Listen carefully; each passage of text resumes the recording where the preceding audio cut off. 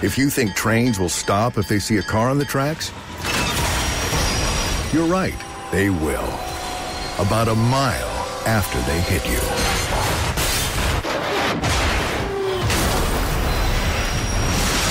In 2015 alone, 230 people were killed at railroad crossings. Don't become the next fatality. Stop. Trains can't. Brought to you by the National Highway Traffic Safety Administration. Blog Talk Radio.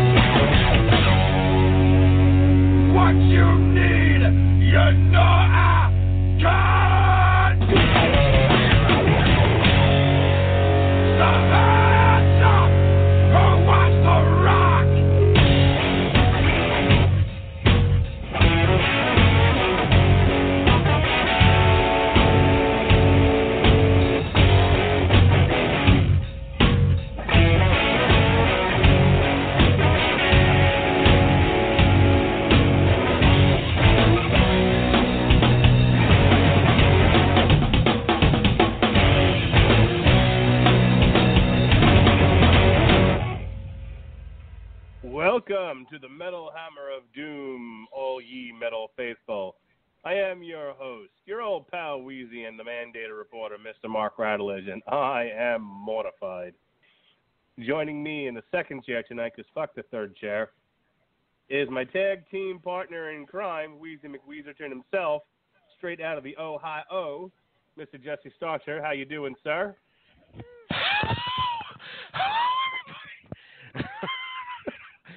What's going on? I do have the wheezies, man. Jeez Louise, I tell you what. I'm just barely hanging on with some. You get to walking upstairs and walking downstairs to go do some podcasts and take some breath out of you. I don't know what's going on around here. Jeez, tell you what, I'm ready to talk some metal though. Now, do you got the projectile leprosy like I got, or what's going on in your world? No, it ain't that bad. My goodness, it's all about being allergic to dust. It's got to be, because when you start moving stuff around, the dust just starts flying up in the air, and it doesn't hit me until like an hour or two later, and all of a sudden it's like, I don't know how many times I've sneezed in a row. I swear I've broken a record like 10 times. So I'm not kidding. Are you all moved in now? Or no, are you still I'm in still the old house? Yeah. I'm in this. I'm emptying out this basement, and there is boxes piled up right by the door, just ready to go. So I'm kind of like slowly moving out. Can you just tell me when you break and fucking snap? I don't really know what the difference is between break and snap. I'm redundant and I'm repeating myself.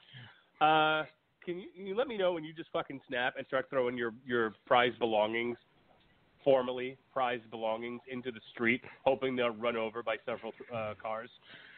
Oh, man. You know when you get to that point. 10 years. We have lived in this house 10 years. And when I moved into this house, we had one child that was 1.5. Now I am 3 children deep, with the oldest being an 11-year-old, or 12-year-old, excuse me. So it's just, there's the amount. We've discussed this on an upcoming podcast at some point. on the upcoming. Welcome to the Radulich and Flashpoint Network, where fucking all over the place. We're all over the timeline. That's right. But yeah, man, I mean, there's just way too much shit in this house, and to be moving it all, and then all of a sudden, like an atomic or a mushroom cloud of dust just happens to appear, and I've got to work down here, dude. And I think that's what's killing me. Yeah, you need to go out and breathe that nice blizzard air, clear your lungs out. Yeah. All right. Freeze my snot Enough tickles. about exactly. All right. This is not the Weather Channel podcast. We're here to talk some fucking metal. And tonight, the topic at hand is Darkest Hour, their ninth studio album, Godless Prophets in the Migrant Flora. Flowers. Speaking of allergies. Oh, boy. I really don't know a tremendous amount about this band. I actually think when I saw that Darkest Hour was putting out a new album, I think I was thinking of like Dark Throne or something else. There's another D band, another D bag. But I remember I threw them. I looked at what came out March 10th, and I'm gonna pull that up real quick here. List of metal albums 2017. And I thought of the albums that came out on March 10th for us to review this week. This one made the most sense, even though I wasn't as familiar with Darkest Hour as maybe Cooper is, who is still working, presumably. I mean, our choices were Black Map, no idea who they are. Stellador, no idea who they are. Or Stellador Breadsticks, I don't know who they are either. Gun Device. Evocation, I've heard of them and just didn't want to do the album. Fen. Meh. Havoc. No. Now, Hydrogen I might have done, and then I might have been alone on this podcast. Because I like a girly hard rock band.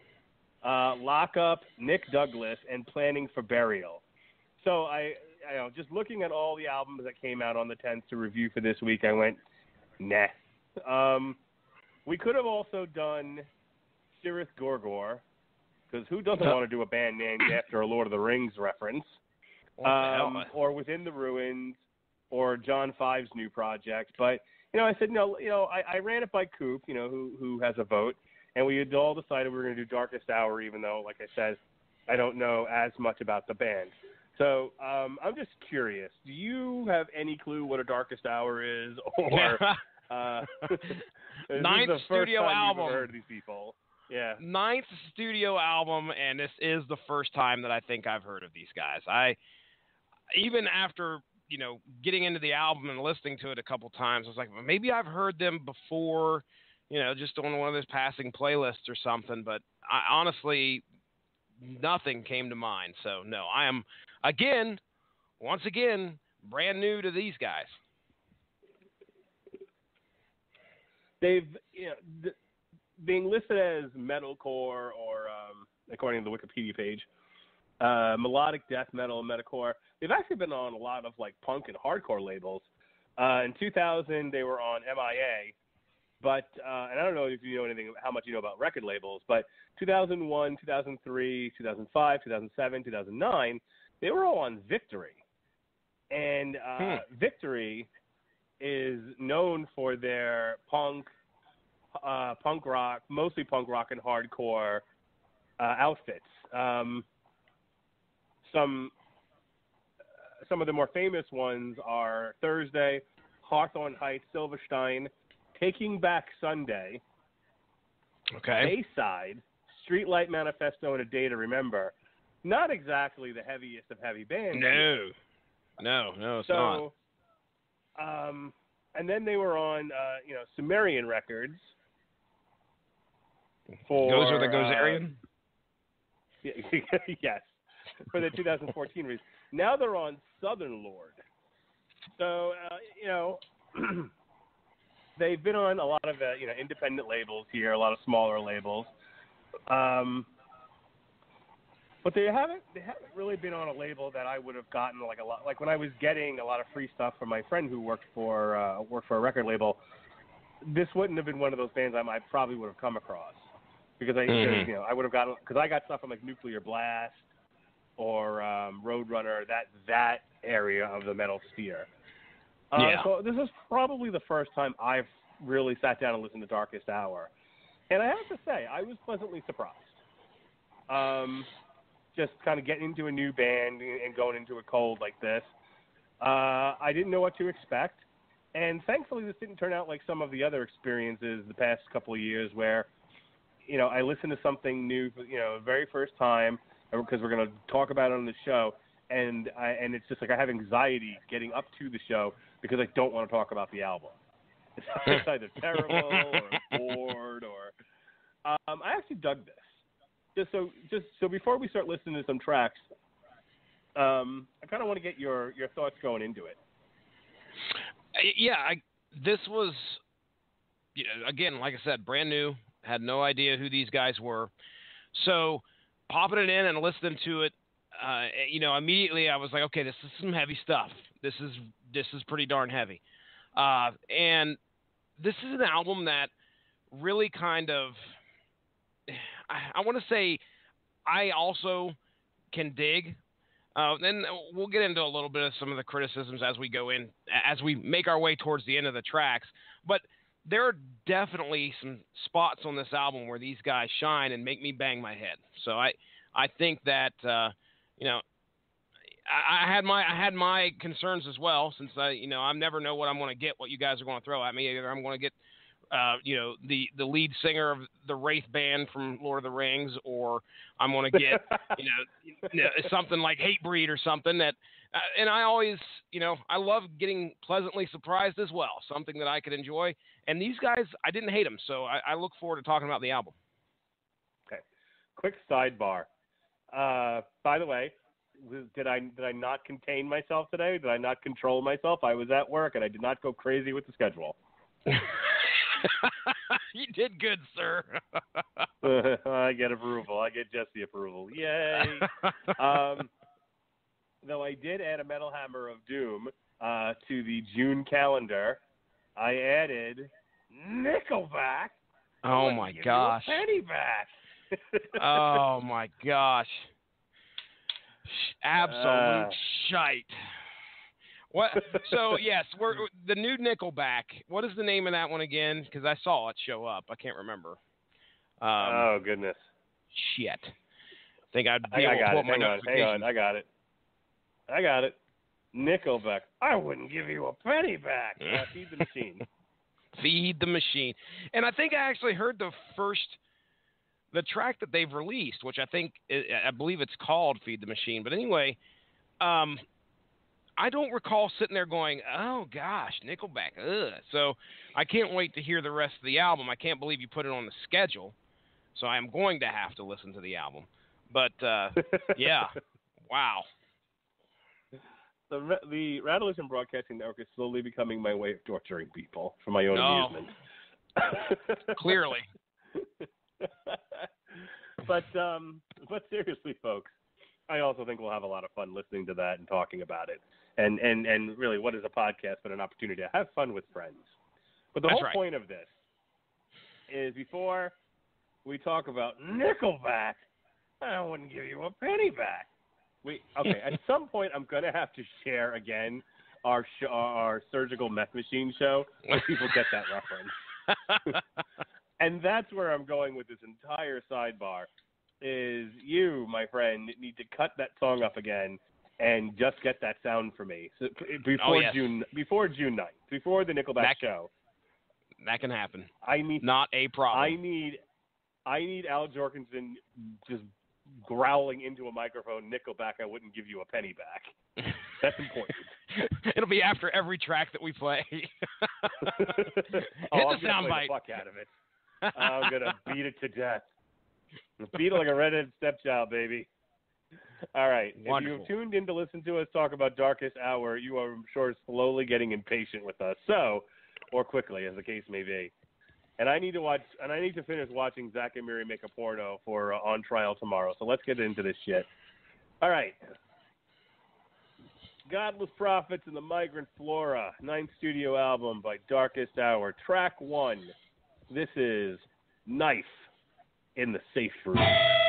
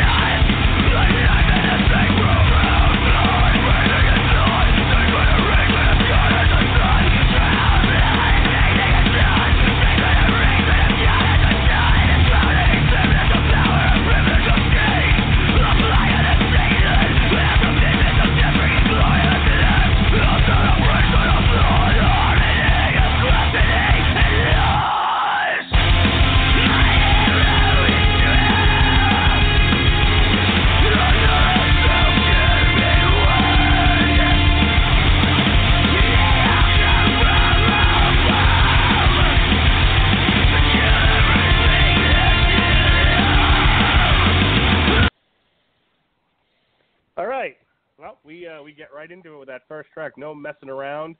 Got a good gallop. Got a good pitch feel to it.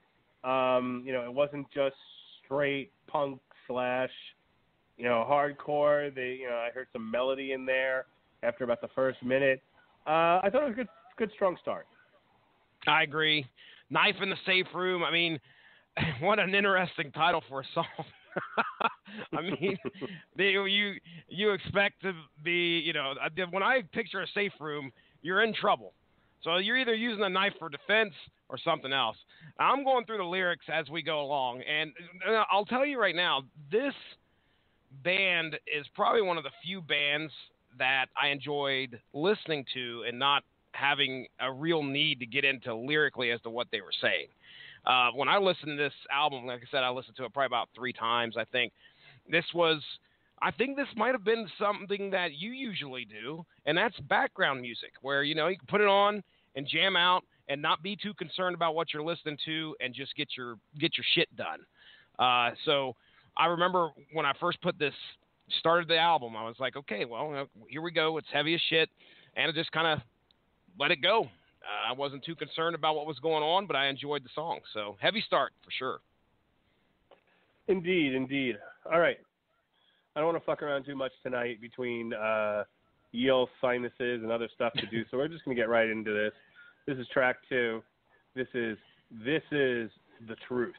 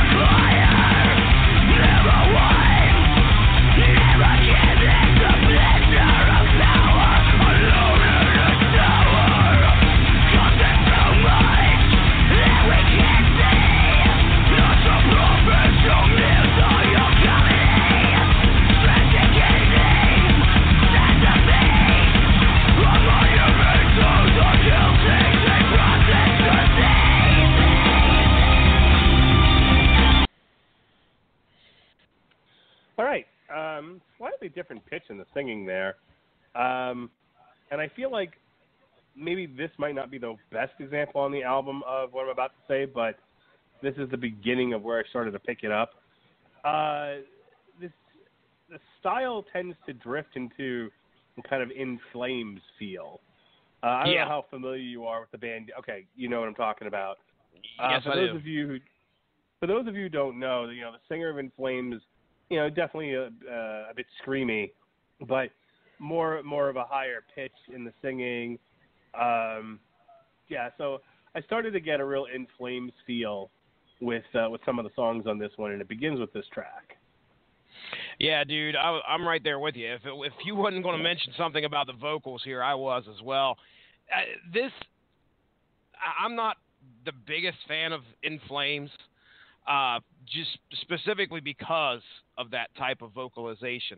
When you hit that higher pitch, screaming, I tend to kind of like, okay, well, I'm going to stay away from that.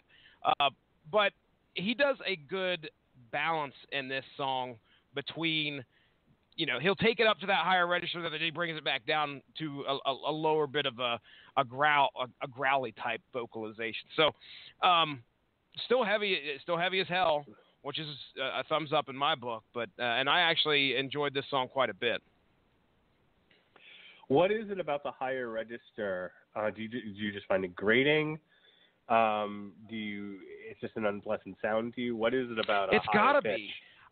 It's gotta be something to do with the fact that, I mean, we all have our preferences, okay? You know, when you get, when you get to, as I've said before, when you get the dire rates on trying to vocalize something and you just can't understand what the hell they're saying, it's like, well, what the hell am I listening to here? This is not pleasing to me. And I mean, who wants to hear somebody scream? You know, not too many people. So I think I fall in that sect of people that are just like, okay, let me hear what you're saying. Albeit though, I mean, it seems like I really gravitate towards the lower end of the spectrum when it comes to growling. I've mentioned them on here before, a band by the name of Allegion, and their vocalization is complete growl. Usually, it's well, I shouldn't say that because there's other bands that take it to a way farther level than Allegion for sure, but that to me seems extreme. But I can understand what they're saying, but it's always usually kind of a that monotone sort of growl. But regardless, as soon as you start getting into that higher register screaming, I mean, it almost sounded like you're in pain. I start wincing myself. You know, I'm just like, oh, dude, what's going on? So yeah, it's probably a knee-jerk reaction. And the good thing about this is that even when he hits that, we've got the band behind it that's playing some great heavy stuff that I can enjoy.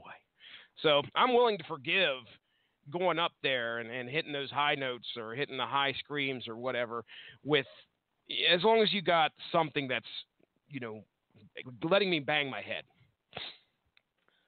You know, when I was younger, I wasn't as big a fan as a higher register in the vocals. I'm more accepting of it now, as a matter of fact. And it really depends on the total style, the background musicianship going on, the tempo and everything else. But I would say that, like, when I was in high school, like a band like Overkill, where I just felt the singer sang too high. Oh, yeah. It bugged me, and I didn't like it. Now I'm much more accepting of it because of other reasons. I mean, we reviewed the last Overkill album, and I gave it good marks, I think, from what I remember. In this particular case, I actually find that it works well with the music, so it doesn't bother me as much. I have actually found myself drifting away from the more guttural, deeper growling because after a while it just sounds like a bear with indigestion, and that kind of drives me up the wall. All right, so let's go to track 3 here. This is Timeless number 5.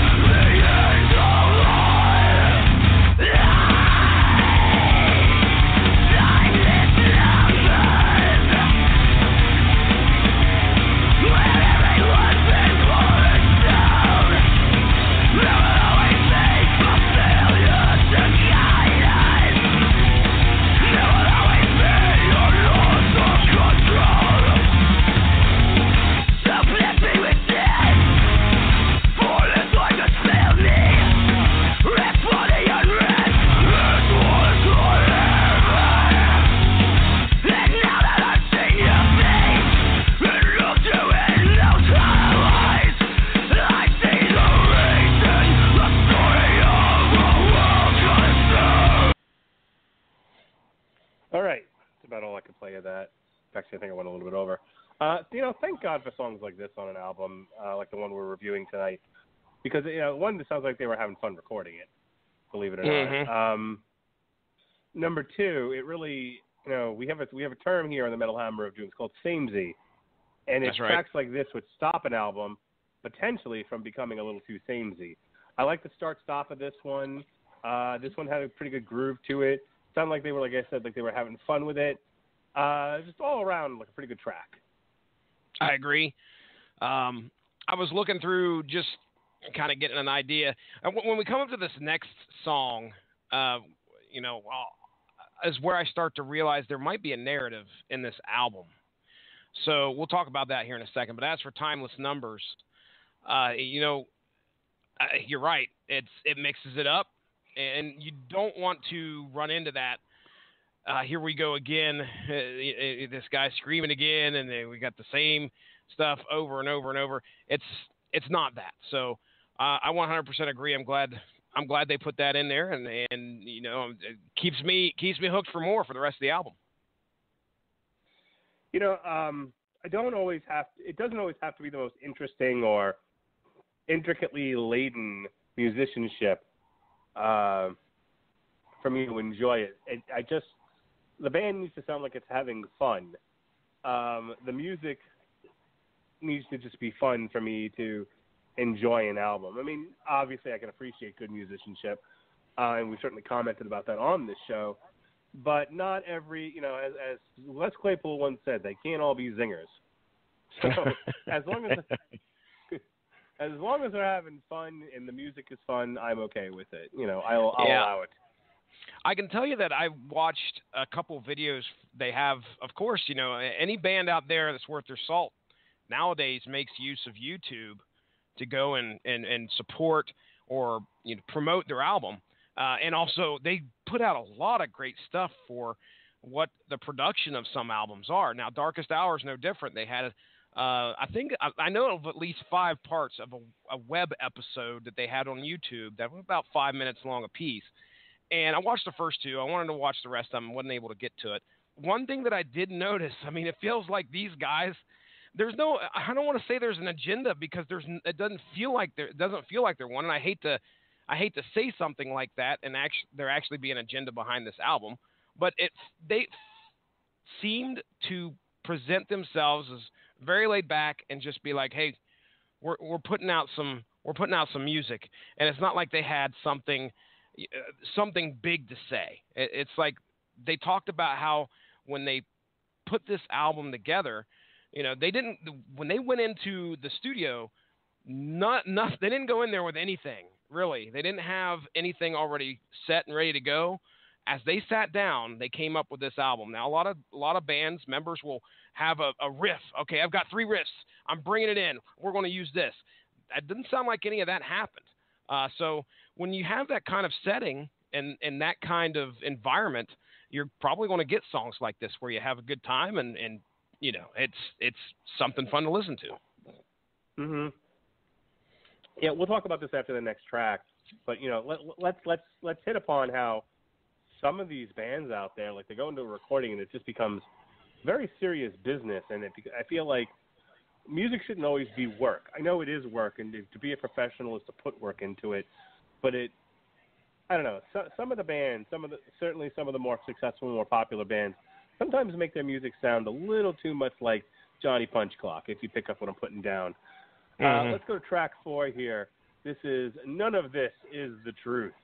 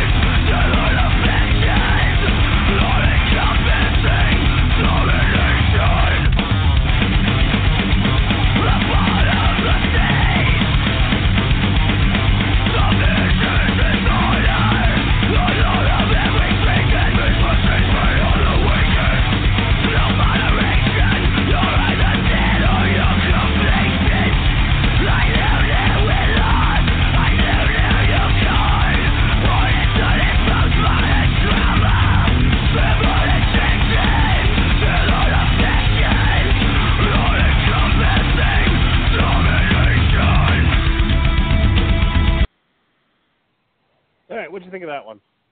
Oh, it's good stuff, man. I find that as we go forward through the album, there's more songs that kind of hook me that I really enjoyed. And we just you paused it or you stopped it right as I was getting to one of my favorite parts of that song, where we kind of step back and let some music fly. But anyway, good stuff. Again, like I said, I think this is where I started to think that there may be a narrative involved or some type of concept in this album. You'll see that track 2 was "This is the Truth," and then we get to track 4 and it's "None of this is the truth." I'm like, well, okay, certainly these two have got to be related somehow. And sure enough, doing a little bit of research here, it does say, I'm on metalsucks.net. It says founding guitarist Mike Schliebum has said that the album does have a storyline, and vocalist John Henry's lyrics are certainly open to interpretation. Taken at their most literal, they seem to be relating a narrative about some sort of, get this, you've never heard this in metal before, sci-fi apocalypse. But he says it's also hard not to view that the storyline is a reflection of our current tumultuous times. I mean, of course, that's going to be a usual topic in metal. But regardless, again, I didn't really pay attention to the lyrics, but when you see song titles like that related to a song just before the last one, you start wondering. So this might be something I might have to dig further into as I listen to the album more and more throughout the year. All right, so I have breaking news. Oh, no. Breaking news here on the Metal Hammer of Doom. This is coming to us from blabbermouth.net. Danzig to release new album in May. 2017's Blackest of the Black Festival announced. The new Danzig album will be released in mid-May. This will be the first collection of all new Danzig material in 7 years, following 2010's critically acclaimed Death Thread Sabbath. Now, I wanted to see if there was anything on the Danzig page, and I don't know if what they've got coming out in May is the same as what it says here. But if that's true, here's what we have to look forward to according to the wiki. You ready? Okay. The next Danzig album, 2017, that's the year we're in right now, Danzig sings Elvis.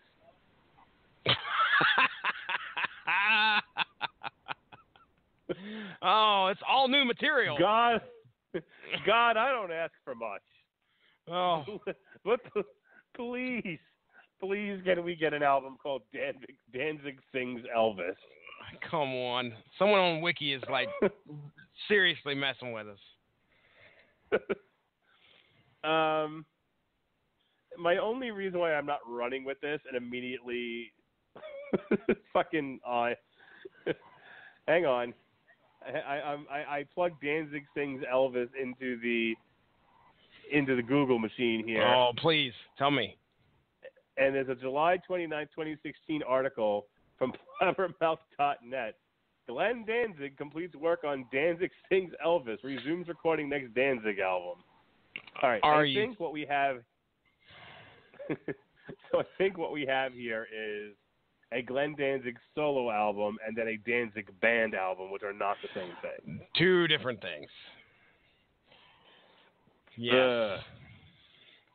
Hey, I just want to let you know. I know you brought up the Danzig front here, but I'm on southernlord.com and I want to read you some of the featured bands here listed on Southern Lord. Have you ever heard of this label before? Yes. Okay. All right. So, I'm gonna just here we go. I believe this band's titled A Storm of Light, and then we have Agramonia, and I'm sorry, it's not like I can't. That was unintentional. It's not that I can't read these band names because they're written out. It's more like they're in their fucking stick font that most metal bands use, and I can't hardly read it. But then we have, now this could be a mistake, but I swear, Ass Chapel, all right? That is seriously what the name of the band. Big Brave, Blast, Gryatros. Nope, not. I seriously am messing that one up. Then we have Darkest Hour, Dead in the Dirt, Earth, and Goat Snake. Goat Snake, not goat whore, but Goat Snake. Dude, you don't even bite on Ass Chapel. Ass Chapel. So you know about Anal Trump, right? Anal Trump? Yeah, I sent you the Anal Trump stuff. Now jog my memory. I do not recall Anal Trump. Around the time of the election, there was around the time of the election, the good folks over at Anal Cunt put out an album called Anal Trump. Okay. And it was all like Trumpisms. Gotcha. I was obsessed with it for like 5 minutes. As is typical for me. That's typical. Yeah. I'm really down. Here's your bio for Ass Chapel. The band name that will not die. Something about fusing a church with an anus, along with crushing riffs, double bass, and hellish screams, burns the name into one's psyche forever. There's more to it, but Ass Chapel. Yep, that's the name that I'll forever remember that name. I know you want me to bite on this. I know you want me to help you turn this into a bit. I'm still looking for Danzig Sings Elvis. I'm done with Ass Chapel. I mean, hey. Oh, are you now? It's out there. It's out there. I won't speak of it anymore on the Metal Hammer of Doom until we review their latest album, like whenever it drops. Ladies and gentlemen, Ass Chapel. Should I throw that on the schedule? Ass Chapel. To be determined. Ladies and gentlemen, from straight out of Compton, Ass Chapel. Ass Chapel. Ass Chapel. What you seen anything else there about Danzig? No. I don't see anything about fucking Danzig. I'm gonna, but over the next couple of days, I will be looking. And you can expect a change. I will be tagged. You can expect a change. You can expect a change in the schedule. But now you got me thinking about Ass Chapel. Here, let's go. Let's do track 5, and then I'm going to come back to Ass Chapel in just a moment. Here, this is not Ass Chapel. This is the flesh, the flowers of. Wait, the flesh, the flowers of.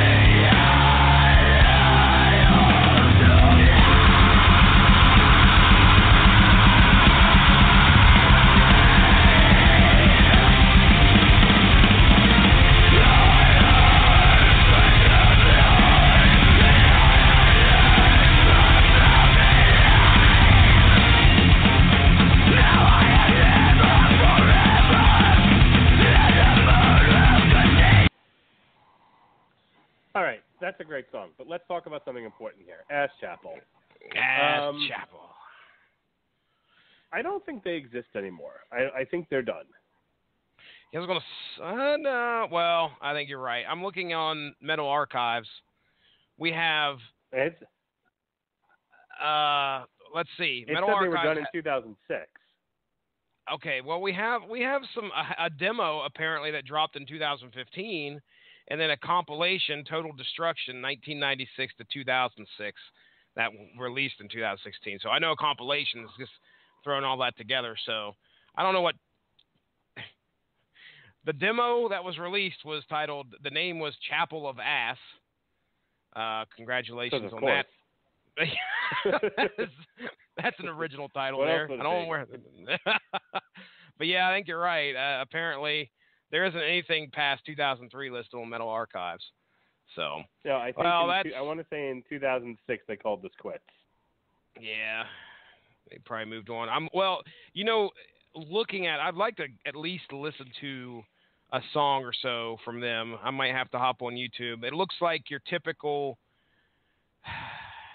I don't know. I'm looking at this 31 song compilation album that dropped, and it's 51 minutes long. So 31 songs in 51 minutes. Not a song above almost 2 minutes and 58 seconds is the longest song. Rest of them are less than 2 minutes and 30 seconds. So they're probably one of them, maybe like an anal cunt band. Isn't anal cunt known for like very short songs? If by 30 seconds you mean short, yes. Well, these guys at some point triple that. So, but there is a 49-second one called Sharp Pinch. Let's see. We got looking for any. Yeah, like the old Sharp Pinch from the Ass Chapel. Oh boy. Oh no. We've learned some. See, that's why I love doing this podcast. Never would have known this existed. Ass Chapel's a thing. I imagine you could probably still buy their merch off of whatever the name of this outlet page. Do they really? Yeah. They've been touring since 2006, trying to get an album together. Can't come up with anything better than what they had. Well, according to their About page, About A Chapel Up Your Ass, biography, Tennessee Thrash. All right. Tennessee Thrash? These are the people in the band. The Animal, right. The Gnome, Deacon Dre, Nygaard, Minister of Darkness, and Eric Chappell. Gotta love those band names. They have a Bandcamp page. Let's see what their Bandcamp says. Let's see here. Copy paste. They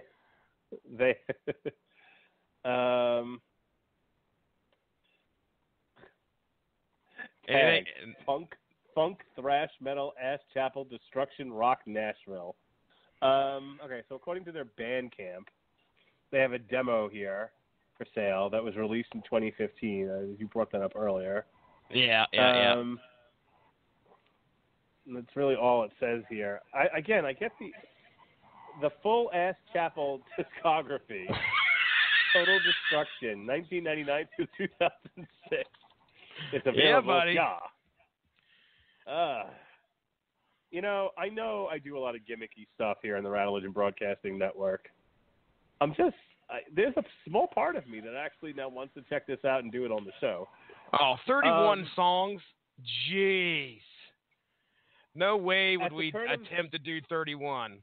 If we're gonna parse out our favorites of Daredevil, I highly suggest we go through the 31 songs of Ass Chapel's Total Destruction and pick out our favorite 4. I'll take the 39-second one. Hey Jesse, what did you do on your podcast tonight? Ass Chapel. At the turn of the 21st century, a chapel of ass arose from the buckle. From the buckle of shit known as the Bible Belt, Nashville, Tennessee. Built upon the crushed dreams of many aspiring country singers off Music Row, some local Tennessee dudes accidentally formed the satanic thrash rock juggernaut Ass Chapel, only to find themselves self-destructing into hell 7 years later without a trace. Behold, the only remaining relic of their existence with these 31 wretched tracks of Total Destruction, 1999 through 2006. includes a 13-song Live Through Destruction DVD. Oh wow, they chronicled the Ass Chapel, and there's a DVD for it. I bet you, man. Well, hey, like I said, I'm probably going to have to listen just because, hey, satanic thrash rock juggernaut, and they're talking about country singers and so Metallica's all right. touring this summer.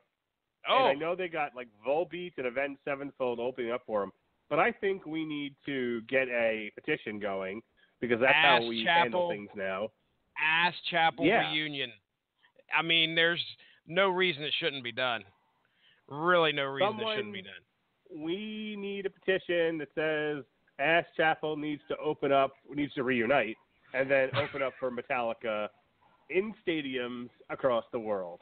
But for now, on your Bandcamp, on the Bandcamp page, it cracks me up. You got yourself over here, you got your list of songs. On the right-hand side, you can follow, you can check out their Facebook, or you can contact Ass Chapel. Contact Ass Chapel. I feel like Ass Chapel need pen pals. I agree. I think they need about another 3 Facebook followers, at least from the Metal Hammer of Doom. You know what? I'm going to go on Facebook right now. Ass Chapel. I'm doing the same thing. They'll be like, what the fuck? We got 2 people and like that's their page. The like. There it is. I'm going to go as far. A chapel when the gimmick up your ass. goes too far. I'm sharing this on my heavy metal group. Hey, everyone, talk about this. This is a great thing. Share in a group. Heavy metal. Their featured posts. They posted at least a year ago. They got a couple. Looks like a couple amplifiers there. It says the Butt Church Tour public announcement system was perfect for shitholes and house shows. When all else fails, kids, bring your own. That was 2016, right. Dude. I am now posting Ass Chapel in my heavy metal group with the line, "We are now obsessed with this band." #MHOD. Oh, Ass Chapel. Lost all credibility. Everybody be like, "What the fuck is this guy?" Sending a message. The admin's like, nothing but we did nothing but talk about you guys during our coverage of Darkest Hour. Congrats. It's more coverage than you've had in years. There you We go. did nothing but talk about you guys. Hang on, you guys during our review of Darkest Hour. Of Darkest Hour. The name that will not die. And then they're getting a thumbs up for me. All right. I have now we have liked. Ooh, I got approved. You got approved? Yay! Nice. My Ass Chapel post in heavy metal got approved. Everybody, nobody dislikes Ass Chapel. I mean, come on. God damn it. You can't stop the Ass Chapel. It's a force to be reckoned with. It's like my father always says, you can't knock the hustle and you can't stop the Ass Chapel. Hey, how about we play another Darkest Hour track? Do it. All right. This is Those Who Survived the Ass Chapel.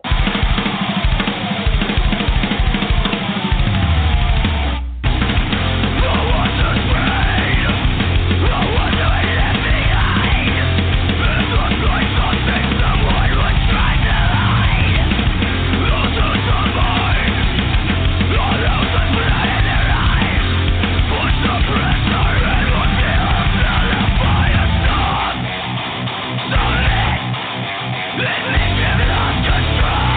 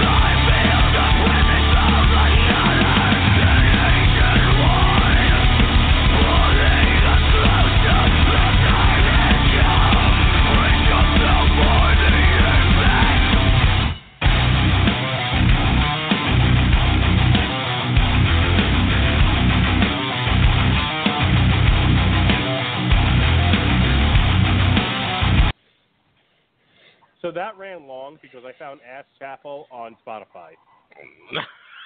Is it there? I pulled up. Yes. I was going to say I pulled up their album, but it had no time for the tracks. I was like, well, maybe this is one I can't play, but I didn't mess around with it. So is it actually? Can you play the tracks on Spotify? I hope so. I just pulled up. You know what? I was so busy, I was so busy it works. posting and. I've got them. Yay! Hang on. Their number one track here is The Battle Axe. The Battle Axe. Now, are they referring to an actual axe, or is it going to be? I got to see the lyrics for that. I can see it totally being about a woman. This is 1:38. This is one of their, epic long ones. Yeah, they put a lot of thought into this one. I'm going through as we discuss it. These guys are just checking out. out. How much you can pick up on them? I don't know how much you can pick up in the mic, but this is not bad so far. I'm looking to see if we got any. I'm sure the guys in Darkest Hour are really appreciative that we completely decided to abandon their album to talk about the Ass Chapel. Ass Chapel becomes like the hottest band on the label, and they ain't released shit since 2006. 103 monthly listeners. Not breaking the wall or breaking too many barriers. And I'm pretty sure. Wait, you had 2 listeners today. I'm pretty sure it's me and you. Yeah. Yeah, they don't even have, at least not on, I'm looking on the phone here, but they don't even have, stats as to where they're listening at, which I'm sure has got to be I got it. Tennessee. I got it. 5. They had 5. Their number one place to listen is Brooklyn, and they had 5 listeners. Brooklyn in the house, And then 5 listeners. And then Seattle, and then Nashville, then Portland, then Stockholm, Sweden. Ikea is from Sweden. I like meatballs. Yeah, Sweden. I haven't pulled that gimmick out in a while. Were you listening to Sabotage earlier? You gimmick, you. I was. I had to play it for Caleb. I was like, check it out, Caleb. Freestyle that shit? You want to freestyle your flash? No. Fucking. No. I need the whole band on here, and I don't think we can get Josh's wife to chime in. So you're out a lot. Well, she fucking abandoned ship though, and she went into She's Crafty for some odd reason. Hey, she got the skills to pay the bills. She don't pop pills. Oh, wait a second. Right. That's something different. This whole podcast is going off the rails and into the Ass Chapel. Hey, by the way, that last song we listened to was damn good. It really was. I think that was one of my favorites off of the album. At least it's if it's not the top, I think it's at least top 3. You're talking about Darkest Hour. Yes, sir. I've abandoned Ass Chapel for a second. The podcast that we had on Darkest Hour, I'm going back to it. That we're currently doing right now. I'm sorry. I thought we were only talking about Ass Chapel and Ass Chapel. This is the Ass Chapel of Doom, everyone. Oh man. Rebranding that doesn't sound podcast. Good. Ass Chapel of Doom. How about the Metal Ass Chapel? The metal ass. The metal ass it kind of works, but that's metal. The Metal Ass Chapel of Doom. Metal the Ass Chapel of Metal. All right. So those who survived, yeah? Yeah, agreed. It's a good one. Okay. All right, I gotta turn the Shake page the sillies. We're never gonna get Shake the through sillies this. out. We got 6 more songs to go. You got a great ass. All right, I got all my sillies out now. But I got a fresh collection of sillies coming up on the next wave, so let's get this done. Oh, goodness. And people thought, wow, this show's going to go fast. They're really ripping through these. Nope, we always find a distraction. Dude, when you find the road to Ass Chapel, you sure as shit don't pass it. You go right down that fucking road. If you're traveling to parts unknown and you happen to pass an Ass Chapel, you go in and talk to the priest. That's all I'm going to say. That's right. The attention deficit disorder of doom. That fits. Track 7. Track 7. Another headless ruler of the used.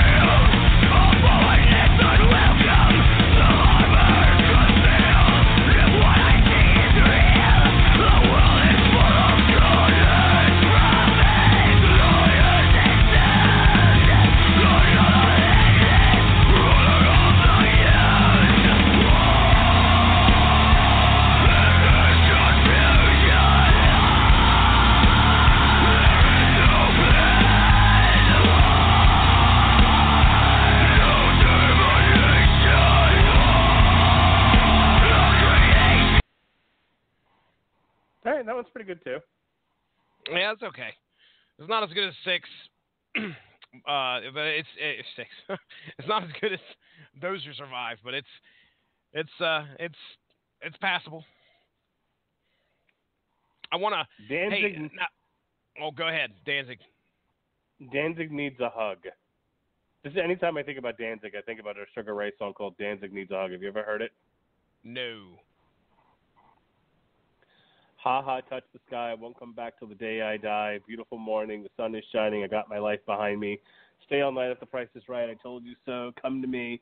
Ha ha, touch the sky, I won't come back till the day I die. Beautiful morning, the sun is shining, I got my life behind me. You can stay all night if the price is right. I told you so, come back to me. I feel like the next contestant. It's not quite as impactful. It's not quite as impactful. Was that the whole song? You hear it. That's the whole song, yeah. It's a lot of repetition. And it was by who? Sugar Ray? Sugar Ray, yes.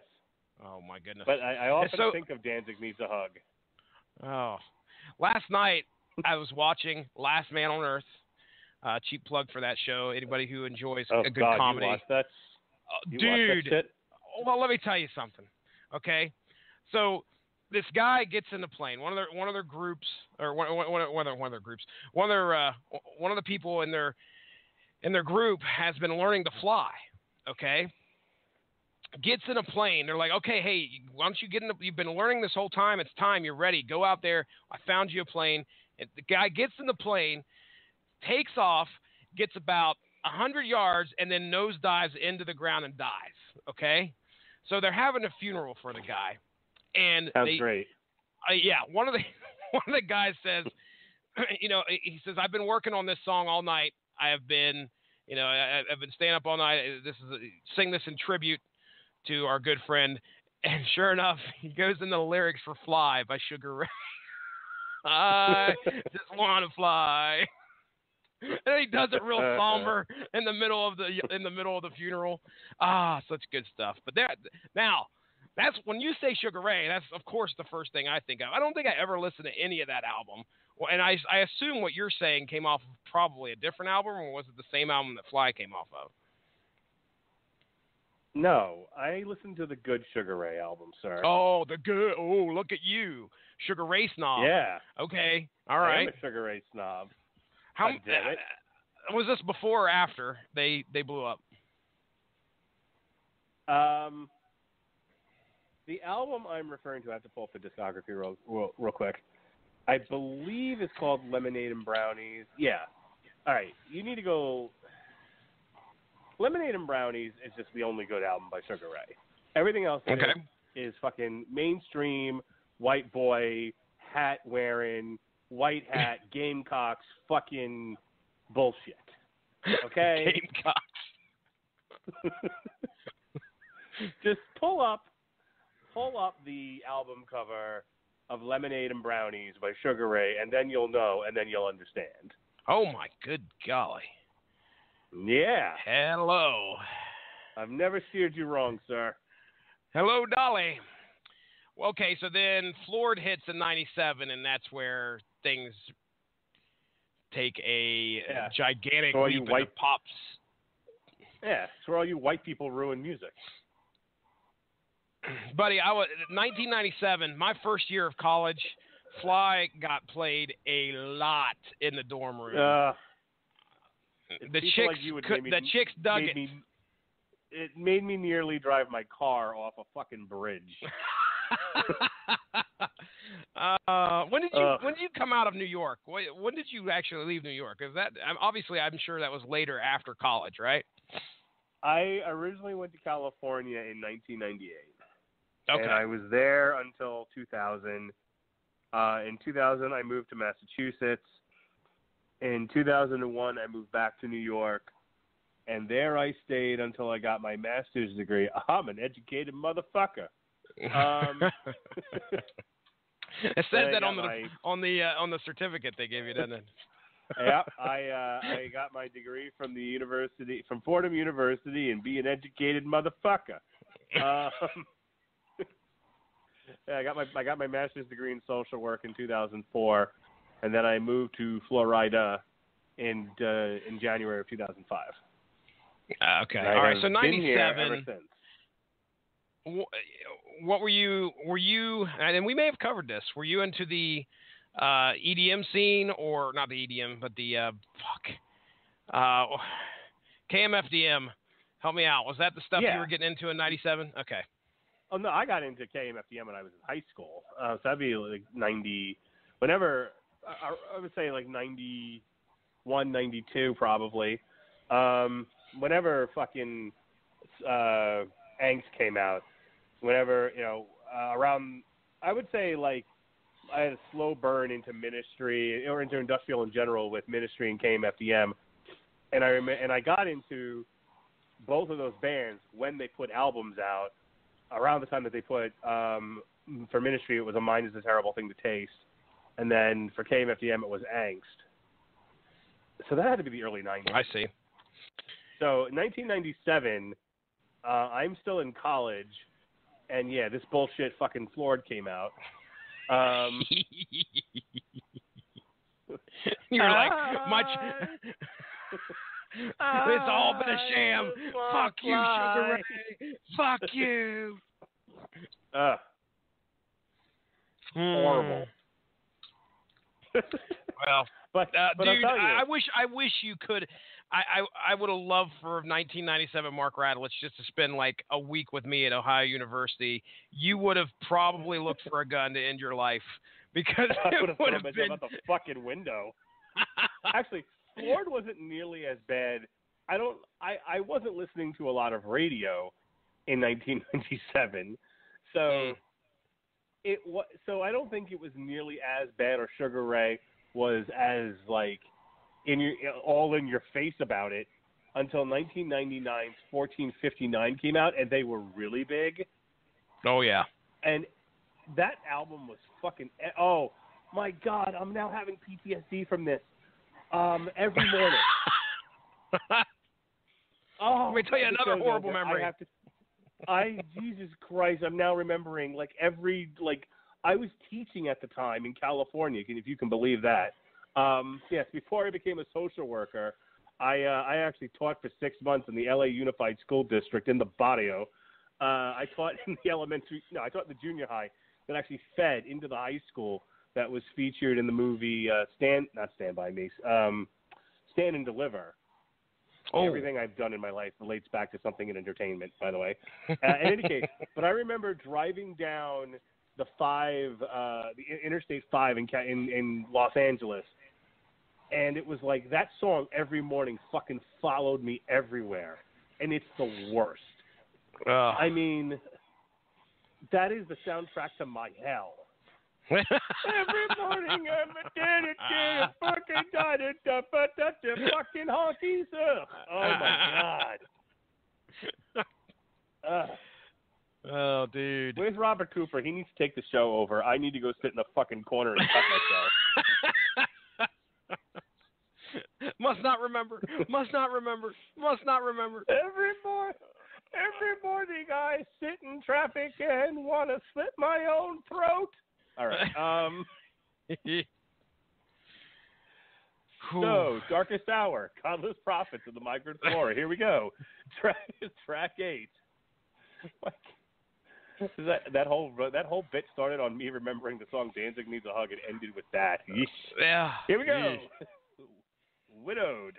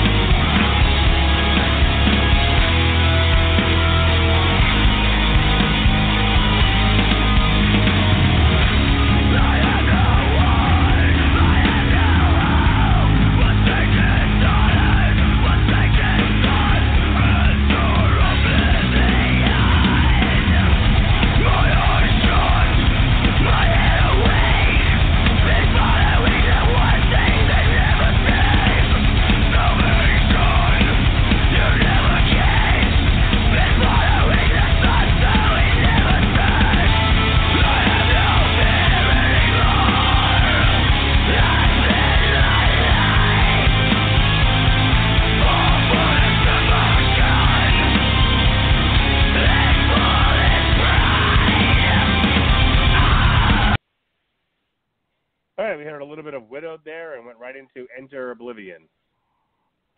Yeah. I was going to say, dude, Enter Oblivion. It starts out like it feels like it's okay. We're going to bring it down, and I guess it kind of morphs into this doom.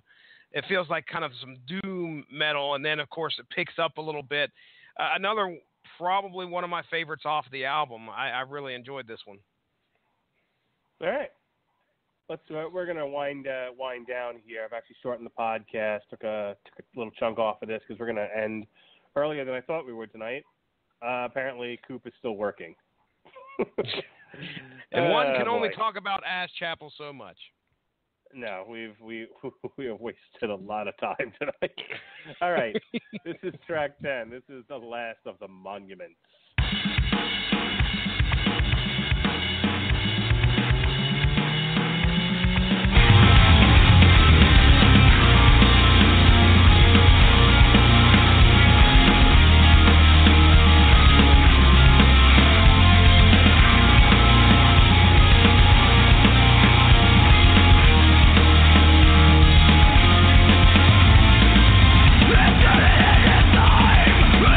Never mind.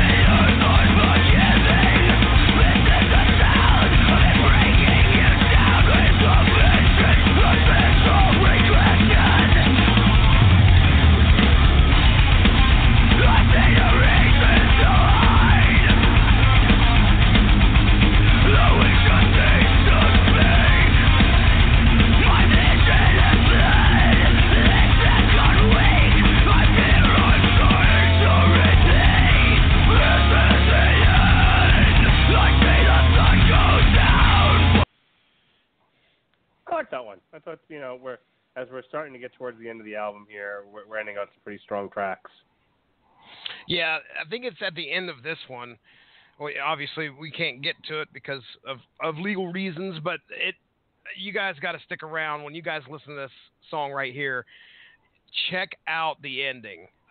It's something else. I mean, they do a good job of again, not keeping it samey and really putting out some great music, some great riffs on this particular track.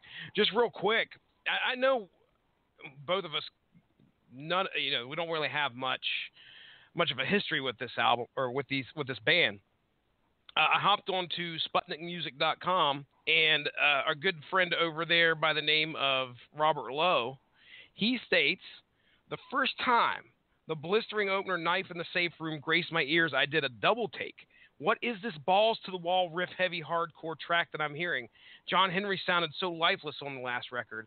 How could this vicious beast on the mic be the same guy? This couldn't possibly be post self-titled Darkest Hour. I honestly triple-checked to make sure I was listening to the right album. I think the pleasant confusion I felt is the best thing Godless Prophets has going for it. It has identity, something the band has been lacking for years. So just to kind of give you a taste of what other people have had in the past with Darkest Hour, I've seen a lot of high praise for this album online. That probably being one of the best things I read, actually, to see that they've brought themselves out of, I wouldn't say obscurity, but, they're a band trying to find an identity and find a strong album. It's tough to do. So it's good to see that people are recognizing this one as a standout from the rest that's come before.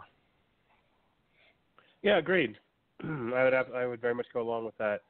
All right, this is track 11, In the Name of Us All. In the Name!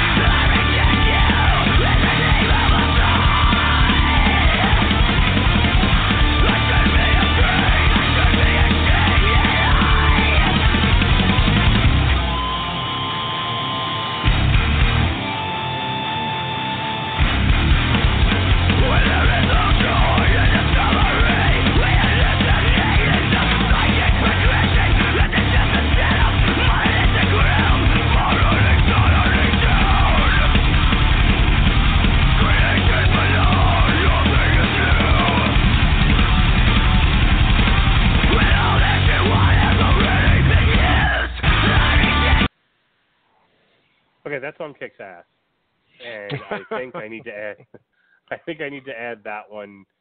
I haven't been keeping up on my my playlist for the year, but I think that one makes the playlist. Oh, all right. To me, this one didn't stand out as much as the rest. I don't know where me and you differ on that one. I don't know if it's just because it seems to drone on a little bit too long for me when it comes to his vocals and him just screaming at me thing over and over and over.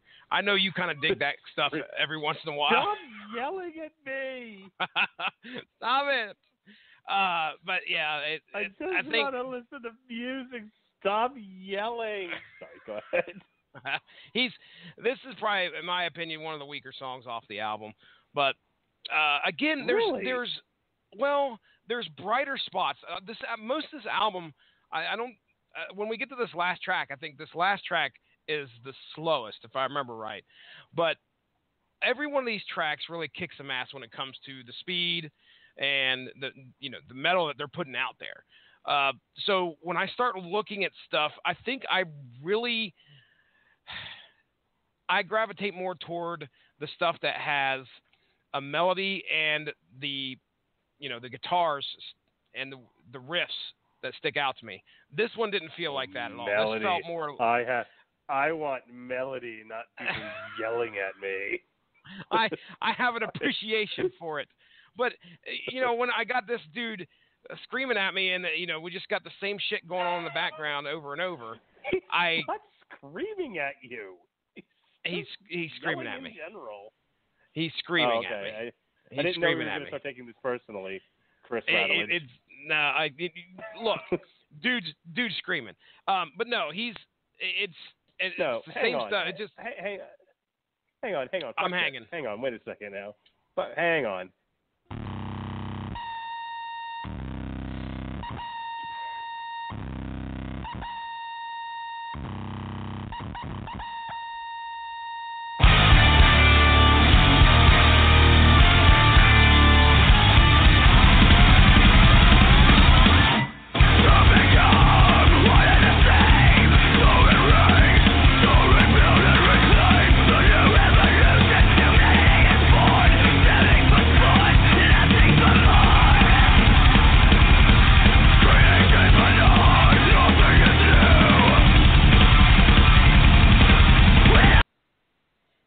Is that any different from this?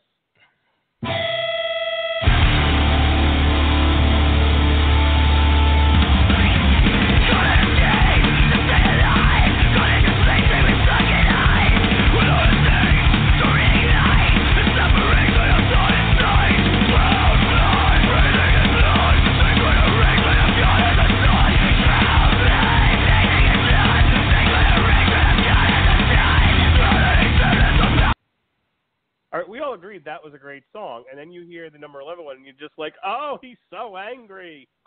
What the hell, okay. Man? All right. Well, I love how you go back to the music. You've done this to me like 2 or 3 times, Radulich, where you're like, you don't like this? I'll play it again, and I'll make you fucking listen to it and show you I'm right. And the thing is that a lot of times you usually do. Open your heart, and I'll make you love me. Or else you keep repeating things. Oh, damn. No, okay, I see what you're saying. Okay, I see what you're saying. Maybe my problem is not with the vocals here. Maybe it's got to be something to do with the fact that they're not changing it up much in the background. That might be where my problem lies. The fact that it's just and it's almost, I don't want to say samey, but that's what it feels like to me. I'm just not a fan of In the Name of a Solve, Mark. Sorry, not making my playlist. I mean, that's fine. I'm not going to tease you about that. I didn't see. There were subtle differences between track 1 and track 11 enough that I could say, hey, track 11 for me is preferable. And I get if it's not. I mean, we've established on the show previously, we like a lot of the same stuff. We don't always have similar taste.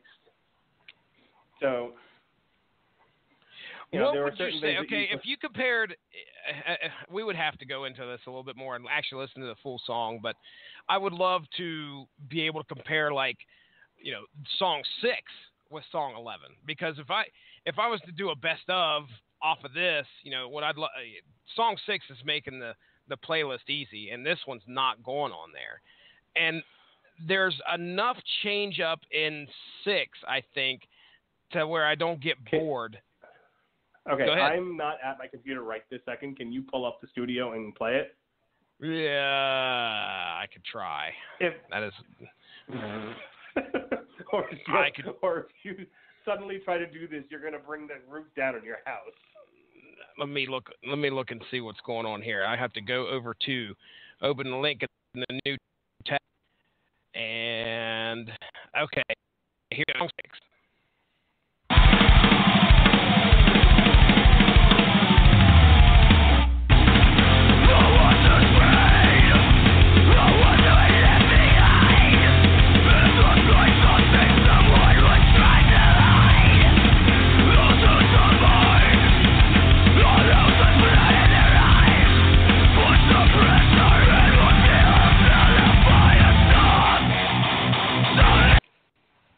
Now, I'm pausing it because right about there is where it gets real good. Now, me hitting pause, it's not going to let me pick up where I left off. It's going to start the damn track over. So I'm not going to hit it. I'm not going to play it again. But right there, right before I hit pause is where I think that song gets awesome. Okay? Mm-hmm. You don't get any of that in track 11. Unless it's towards the end and I completely forgot about it.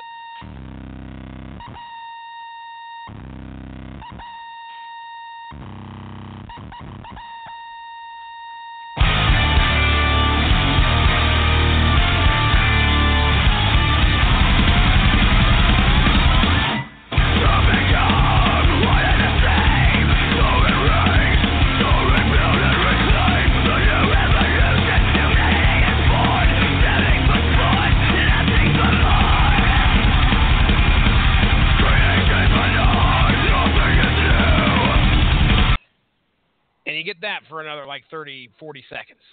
Again, nothing changing up in that song. So maybe it's got to vary. It can't be just over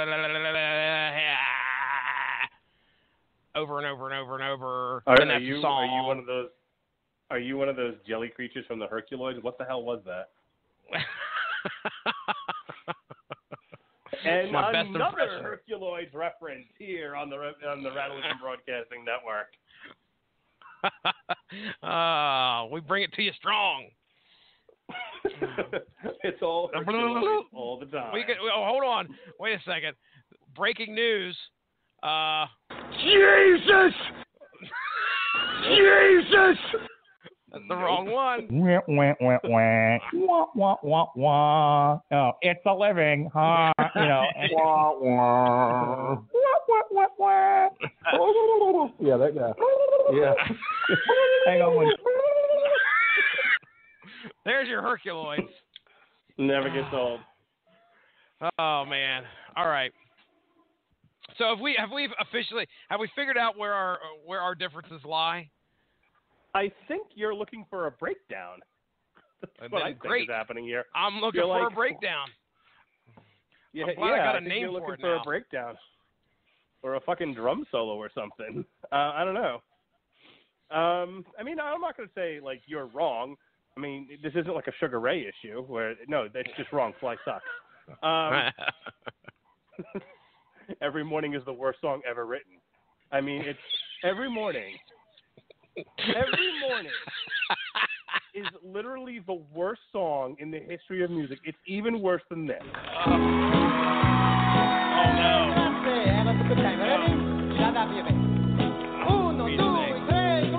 When I was a boy, just about the 8th grade, Mama used to say, don't stay out so late with the bad boys.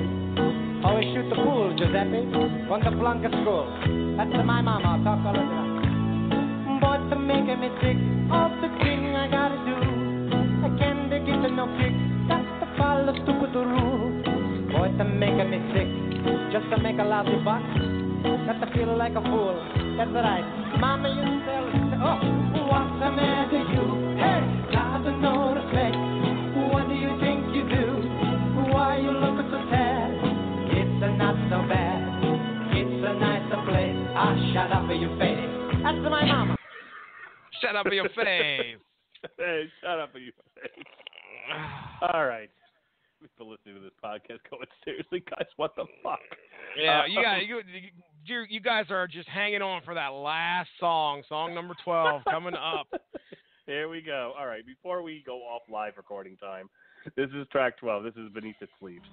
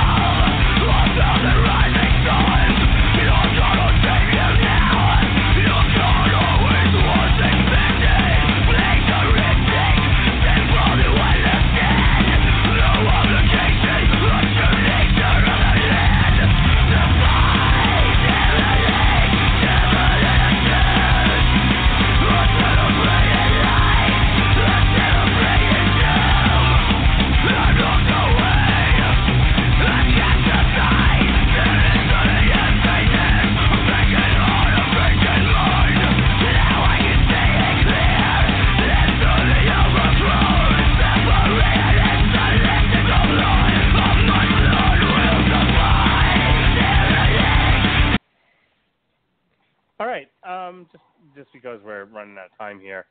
That was one of the longer tracks at 5 minutes and 14 seconds. I thought it was good. It was a good, strong ending to the song, to the album. I mean, overall, I think the album is good. I could see this getting some repeat play for at least a little while on the old Spotify.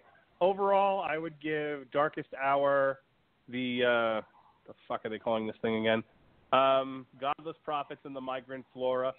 I would give it a solid B+. Okay. It's competently recorded. I thought, the songs were fun. The songs were heavy. The songs were aggressive. I think what stops it from being an A for me is kind of like what you said. I wouldn't necessarily say it falls into the samey range, but there's also not enough variation for it to. I mean, for me, an A is something where there's some interesting stuff going on, and it's fun, and it's aggressive. It clicks all the boxes. This sort of missed the variance for me. Okay. I can see that. I really can. I give this a thumbs up easily. I think it's probably, I mean, we're into March here, middle of March. It's probably it's probably the top 3 albums we've done on the show so far this year. So I'm going to say definitely give this a listen if you have the opportunity. Go onto YouTube. The record label, Southern Lord. Boy, I had to look there for a second. Forgot all about it. I was about to call it Ass Chapel Recordings. Southern Lord Recordings, they have this whole album's on YouTube for free. So by all means, give the whole thing a listen to, see if it's something you want to buy and support this band. I enjoyed it. I mistakenly said I thought that last song was the slowest of the album. Clearly, I was wrong. That intro must have threw me or something. But I definitely agree. I think this is something that I could find myself playing again throughout the year. Thumbs up for me. All right. Next week, we've got Obituary, self-titled Obituary. And then finally, and I actually found out why this was delayed. So Steel Panther was supposed to come out a month ago. It got put off a month, and they only dropped a single instead because of the lead singer's battle with alcoholism. So we life imitates art and vice versa. So we here on the Metal Hammer of Doom hope the members of Steel Panther are healthy and get back on the road to recovery and continue to put out the stellar performances that we've come to know and love from Steel Panther. I'm very excited about that in 2 weeks. But in the meantime, we've got a new Obituary coming out, one of the kings of death metal, one of the godfathers. So it should be a fun show. Hopefully Coop can join us. I don't know where he ended up tonight, because we set the show for 10:30 to accommodate him, and I guess with his job sometimes shit happens. So I'm not going to beat him up too much about it. Whatever. Hey, just real quick, what do I have to look forward with Obituary? Because again, Virgin Ear is going into that one. Like I said, Obituary is one of the godfathers of death metal. Actually, I think they're from Tampa. So here, I'm pulling them up on the wiki here. Give me an idea what the vocalization's like. Are we talking like? Yeah, it's Cookie Monster for the most part. Okay. Okay. Obituary band. God damn it. That wiki to Obituary. What I love doing is asking Mark Radulich to give me an idea, and when I could have just Googled it myself instead of got him Googling it for me. I fucking Google it for you. Well, I mean, here, this should give you an idea of what you're getting into here. Associated acts: 6 Feet Under, Death, okay, Deicide, Massacre, Denial Fiend, Catastrophic, and Tardy Brothers. The fuck are the Tardy Brothers? Tardy Brothers. Anyway, Obituary is an American death metal. You know what death metal sounds like. Death metal never band heard it. Formed in October of '84 shut up. In Tampa, Florida, under the name Executioner, then changed the name spelling to Executioner with an X, before changing their name to Obituary in 1988. So, it's, like I said, it's Cookie Monster vocals. They've been around for a while, though. Yeah, since their first album here is Slowly We Rot from 1989. Cause of Death, It's the End Complete, World Demise, Back from the Dead, Frozen in Time, Executioner's Return. I mean, they put out some solid entries every few years here. Their last one, Inked in Blood, came out in 2014. Blabbermouth gave it an 8 out of 10. So, Okay. you know, like I said, they've been around. They're one of their which was recorded at Redneck Studios. Hot damn. This new one, let's see, where did they record this one? This one's coming out on Relapse Records. Relapse definitely known for their death metal releases. Not a lot said about it on the wiki page. We'll know more next week. It's a short album. The clock's in at about 33 minutes. Most of the songs are under 4 minutes long, but they're all over a minute, so that's good. This isn't fucking Napalm Death. You suffer. Good night, everybody. So, you know, it'll be what it'll be. You know, with death metal, you definitely know what you're getting into, and there's no two ways around that. All right. So, as far as our other plugs go, no themes this week. We're all over the place. Jesse got together with a bunch of comic book people and did a show on Tuesday. Live. Robert and Robert and I talked a little bit about Kong Skull Island, but I mostly want to pitch Robert and my idea, our labor of love, our new project, the Herculoids versus Thundar the Barbarian. Everyone tweet Robert Winfrey at Winfrey MMA and tell him what a great job you think this is, that we're going to be putting this movie together. I'm going to start a Kickstarter for this. Oh, geez. Kickstarter for the Herculoids versus Thundar the Barbarian as part of my Hanna-Barbera verse. 2 weeks in, you got 30 grand. What the hell are you going to do if something like that actually took off? You'd be like, oh, this was a fucking joke. Of course, I mean, they paid somebody to do like $5 grand on how to make potato salad or something like that, didn't they? So you never know what you're going to find out there. Well, considering I don't own any of the Hanna-Barbera licenses, I suppose, who owns the Hanna-Barbera license? That's a good question. Find out. Who owns the Hanna-Barbera license? Google. I should get one of them like Alexa machines. Wouldn't Time Warner. Okay. The Warner Brothers. Oh, good. Oh, so that's DC. Because I haven't trashed that company enough. Oh, wow. Hey, Hanna-Barbera, I'd like to produce a movie. No, they need what you need to do. You need to play the role of Snagglepuss, all right? Because we all know how that's going to be portrayed in the comic. The Flintstones have got to be wrapped up in there somehow, and then you're trying to put this film together, and oh heavens, the Murgatroyd! I can't get any good actors. I'm gonna have to change my name or hire somebody to go in and pitch this idea for me, since I don't think Warner Brothers will ever talk to me. Considering I've spent more. Are you than the Mark 50%. Radulich? Are you the Mark Radulich? Are you the one that says we can't find our asses from our elbows and that we completely fuck the DC cinematic universe? Are you that guy? They like have a You're supercut. They have like a half-hour supercut of all the shit that you said, ready to go. Yeah. Just so if you walk in the room, they're like, here, have a listen to this and tell me if you think you should be on our team here at Time Warner. They're gonna lock me in the room with several angry gangbangers and turn the lights out. Yeah. Yep. That'll teach you to fucking tell us we don't know how to run a studio. Anyway, so yes, check out. Boy, that whole bit went sideways real quick. They're all dressed. They're all dressed like the Joker from Suicide Squad.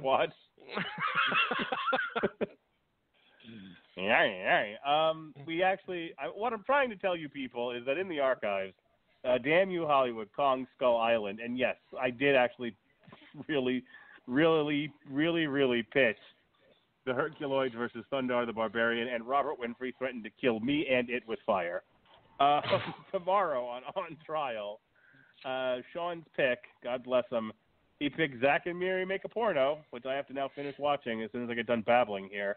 And I will be on the defense. I will be for the defense. Zach and Miri Make a Porno. Hot diggity. Next week, we got a double dose of the Iron Fist. Devil's Grip the Iron Fist, baby. It's the actual song by Propane, in case you want to use it. Sure. We've got the first part of our Living Weapon discussion, in which case we eviscerate the book. Myself, Jesse, and Ronnie Adams. We'll have our review of Beauty and the Beast, the live-action remake that I'm sure is going to be the first billion-dollar movie of the year.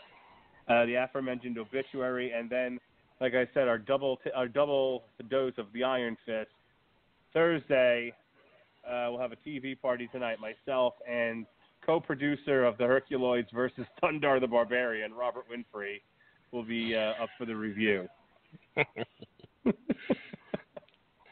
All right. That's a lot of plugs there. And do me a favor.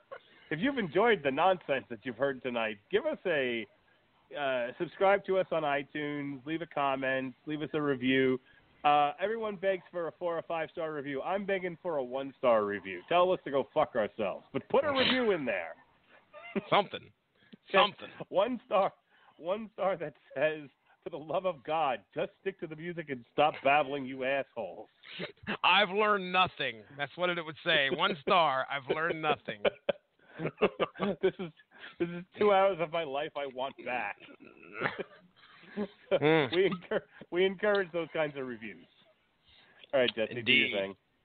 All right, folks, go give the Radulich and Broadcasting Facebook page a like. You can stay up on top of all the great podcasts that we have to offer. Also, Mark mentioned we'll be dropping the Iron Fist Hug You Hardcore. Oh, no, I was saying Living Weapon.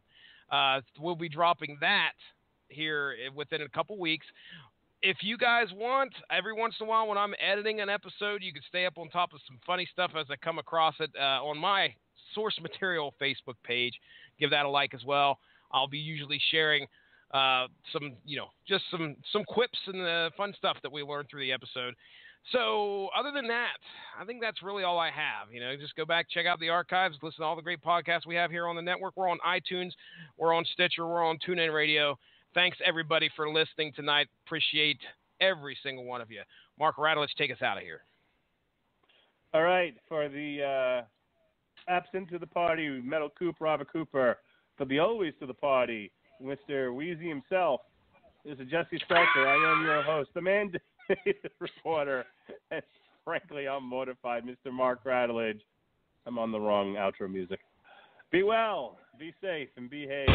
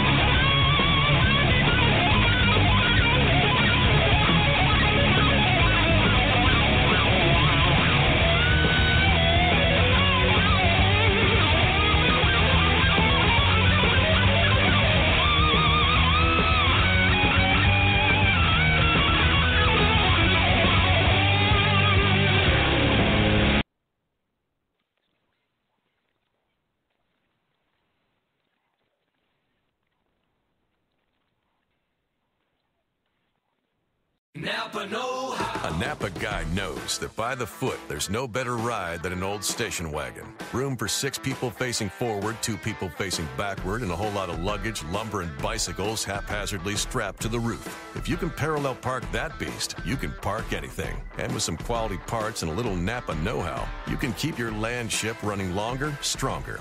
It's not obsolete. It's a rare treasure. That's Napa know-how. Napa know-how.